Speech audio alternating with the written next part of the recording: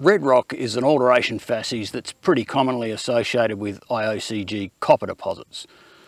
You also see it associated with some porphyry systems, but it's most common in those big iron-rich IOCG systems. There's a good example of it in this rock here, so let's take a closer look.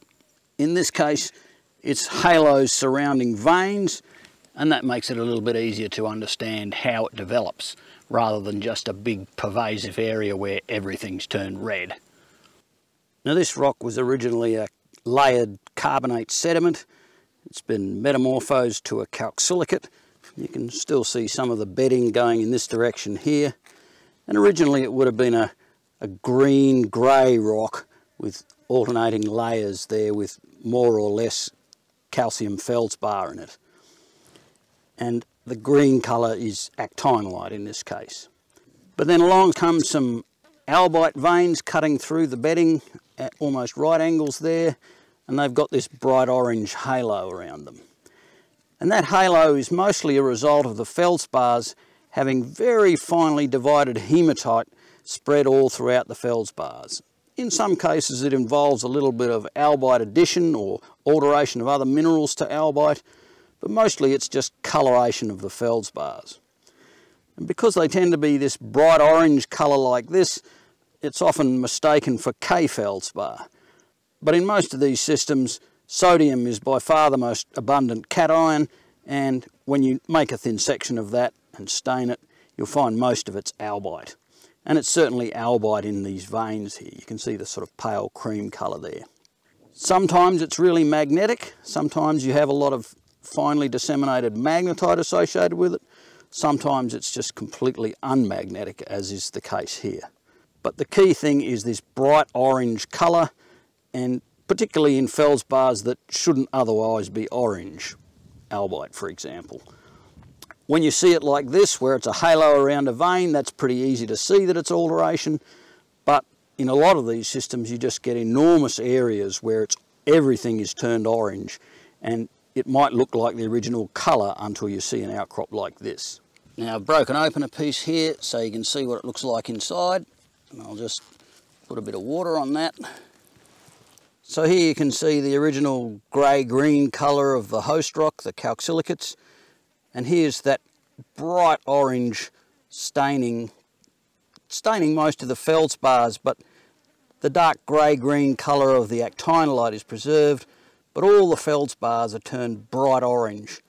Here you can see some of that bright orange feldspar. There's actinolite from the original calcsilicate rock, but it's recrystallised a bit coarser grained, and there's a few remnant bits of carbonate there. Those white things are carbonate. Here's an example of red rock alteration that's really strong, and it's got some of that secondary magnetite on top of it. Let's just break off a piece and have a closer look.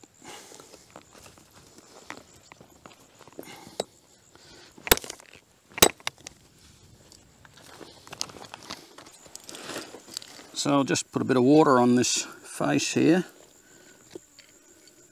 So there you can see the bedding in the original calcsilicate rock. As I said, calcsilicates are particularly susceptible to red rock alteration.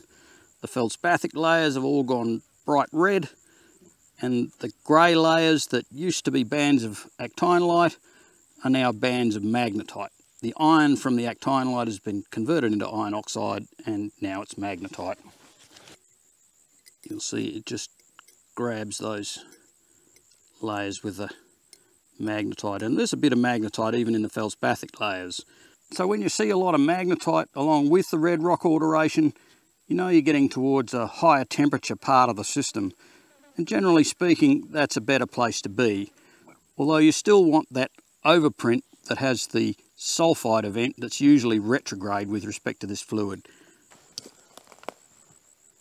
So mapping red rock alteration in IOCG systems is useful because it often forms a big envelope around the system.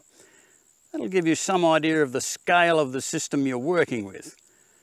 And after that, if you can find the zone that has the really intense red rock alteration and the magnetite overprint, that'll tell you where the high temperature, really iron-rich fluids were, and that's usually the core of the system. And while that event doesn't usually precipitate the mineralisation, it often uses the same plumbing system, so you'll be roughly in the same place. Beyond that, you just have to look for the retrograde events that have carbonate, actinolite, albite, and sometimes chlorite, and of course sulfide. That's where the ore will be.